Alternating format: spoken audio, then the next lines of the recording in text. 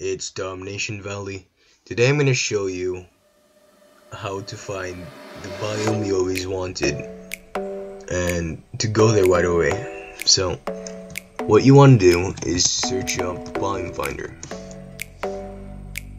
You can search it up on your phone, it will work, and it's called Minecraft Chunk Base BiomeFinder. So here's a random seed.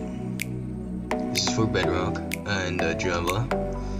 So you can choose whatever edition you have, and you press this button. And if you want to filter your biomes, just press that button and go to this large white bar. So for example, if you want ocean, like, or desert, for example, just press on that, and it'll if you filter it, it'll keep the biome separate, and it'll show you where the deserts are.